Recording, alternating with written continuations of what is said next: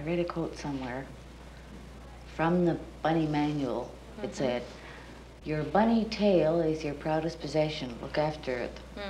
This is true. I mean, the girls love it, and they do. They brush it up rigorously with a cat's brush or a dog's brush, wild metal brush. They fluff it out, make it really big, and then they turn around and they say, "Is my tail good today? Doesn't it look pretty?" What else do they do with it besides the brushing? Well, that's all. I'm not even sure if they do launder the tails. I haven't heard about it. I guess they must launder them. I think they are washable. Some girls use hairspray and... Perfume. They add perfume onto their bunny tails so that when they pass by the customers' tables, they get a whiff of this beautiful perfume, and it clings there much longer. Playmate perfume? We hope so. Tell me, how you felt the first time you put that costume on? How it felt?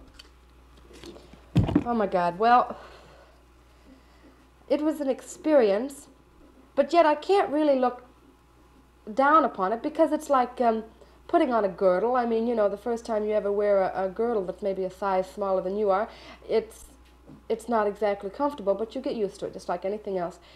And I put that costume on, and it was amazing, you know, how it looks. It really is. It's an ingenious thing. They have done about everything they could possibly do to show off your good and bad points, but mostly good.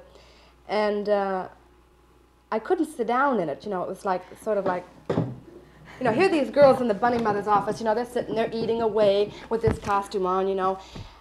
And I'm staggering, you know, with these heels on. And I'm like this, I don't believe it. How could I possibly ever do this? I mean, not like this. This is great. I mean, like this, you know. So finally I thought, well, I've got to get over it. That's all there is to it. It's just it happens to be an unnecessary evil, you know. So after a couple of days, the costume, you know, usually my back was you know, in a brace for when I'd go home, you know, it had to be massaged, and you get pinched nerves on the side until you get your costume adjusted, because they always adjust it. They're not going to have it too tight for you. And mine was kind of tight, and you know, a lot of the girls' legs go numb.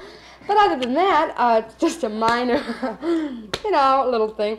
But the feet is what hurts more than anything. I mean, that's 8 hours walking on 3-inch heels, plus that costume, plus, you know, making sure that you're not slumping and you're standing straight and you look good from the side and you look good from the front and you're smiling. And just sort of at the end of the evening, you just sort of collapse. It's just unbelievable.